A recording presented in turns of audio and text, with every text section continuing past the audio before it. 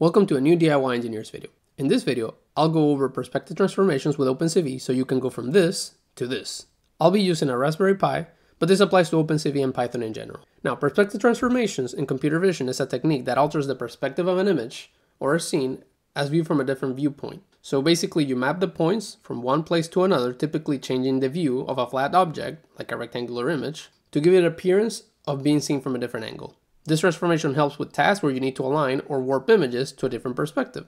Some applications for this, for example, involve scanning documents, scanning a check from your phone, and there's also image stitching, which is aligning and combining multiple images to create panoramic pictures. Now, in essence, the process for this is, so first we'll identify 4 points in an image, which will encompass the image to be mapped, and then map them to another set of 4 points on the plane we want to map them to. In the simple scenario of document scanning, you take the 4 coordinates of the image you want from whichever angle you get in the picture. Typically, you try to get it as perpendicular as possible, but if it's not perfect, you still take the picture, identify the 4 corners, and then the software will map them to the 4 corners, outer corners of the document, the PDF, and then boom, you get it all mapped out perfectly. After assigning the 4 points from the image taken and the 4 points where you want them to land, you have to get the homography matrix. This is called also in OpenCV the perspective transform. Basically, it's a matrix that will be used to mathematically map the 4 points from the original to the new plane. The math is not straightforward, but OpenCV makes it super easy for us. So let's jump into the examples. So first, I'm going to start with the base code from a previous example we ran.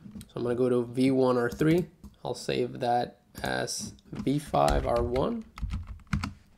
We'll go from there. So we import CV2, Pi camera, time. And I guess before I go deeper, the process we're going to follow is take pictures, save the pictures, we'll look through the pictures, and then we'll write another code to complete the mapping. So this is the one for taking the pictures. So CV2, import camera, time, we have everything else, etc. All I have to do is here, after the waiting, I'm going to do CV2, I am right, open parentheses. We're going to be running this already within the tutorial folder, so we're just going to reference the previous folder we made before, imgs/test_1.jpg, and then img, right? We're going to be referencing the image variable here. So with that, you can go ahead, take a picture. Here's the Raspberry Pi camera, and a setup we have seen before. Here's the picture I'm going to take of this sheet of paper saying DIY Engineers, and we'll go ahead and capture that.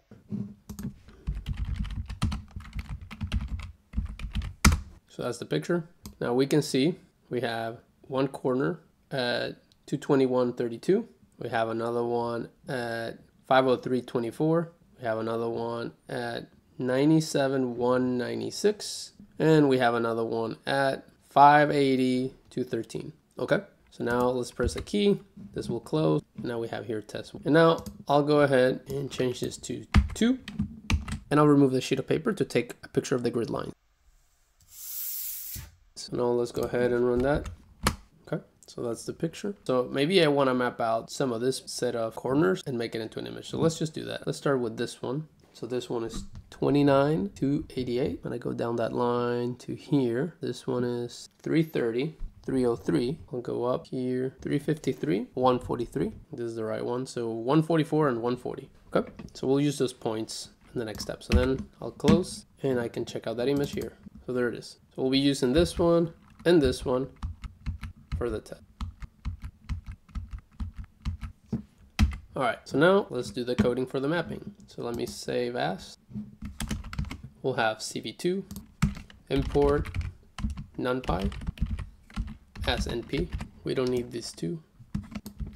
We're not going to be using the camera because we already took the pictures. So then I'll do img_1 equals cv2.imread, open parentheses. We know this is in the imgs folder, and I want to open test1. That was the first picture we took. And I want to do the same with the second image. I want to open that too. So we'll open the 2 images. Then, as I said originally, we need to define the points on the image that correspond to the corners of the image we're trying to map, right? The original image. So we took note of this in the first picture. So I'm going to go ahead and call this img1_points1 equals numpy float 32. And then we'll start defining the 4 corners, right? It doesn't need to be exactly the corner because I want to avoid getting the outer edge where the gridded material was. I want to get 100% of the paper. So I will go a little bit inwards towards the corner, which is a little bit different from the exact numbers I wrote down. So I'll go a little bit into the page. So I'll do 220 and 35. I'll do 500 and 25, 100, let's do 190 and 575 and 205. And we can always change these numbers a bit if we don't like the result, if we want to tweak it. So then I need the points that I'm going to map them to. Honestly, I just want a rectangular image, or a square image, sorry. So we'll go to 0, 0, right? The top corner on the left will be 0, 0. The one on the right will be 300 and 0. The one on the bottom left is x equals 0, y equals 300. And remember, the y goes positive, going down on OpenCV images with the origin on the top left. Okay, so then we'll just do the same, but for the second image.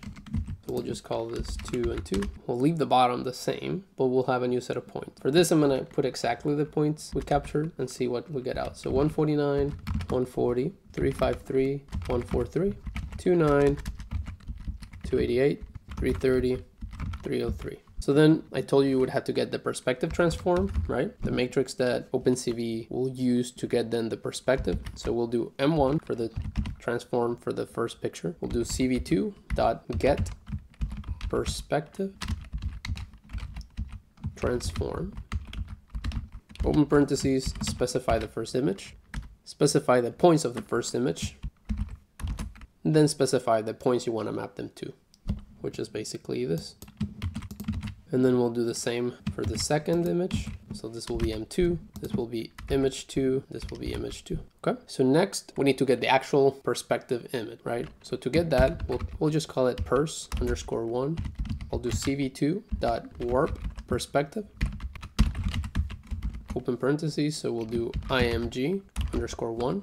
So we're passing the image, then we'll pass the transform matrix, and then we'll just pass the range that we want to map that to. So I want a 300 and 300 image. That's the size of the image. I'll copy and paste that for the second picture. 2, 2. And now we just need to print the images. So we'll do imshow. We'll call this one, we'll have output 1, output 2, input 1, input 2. And here we'll have img_1, right? That was input 1.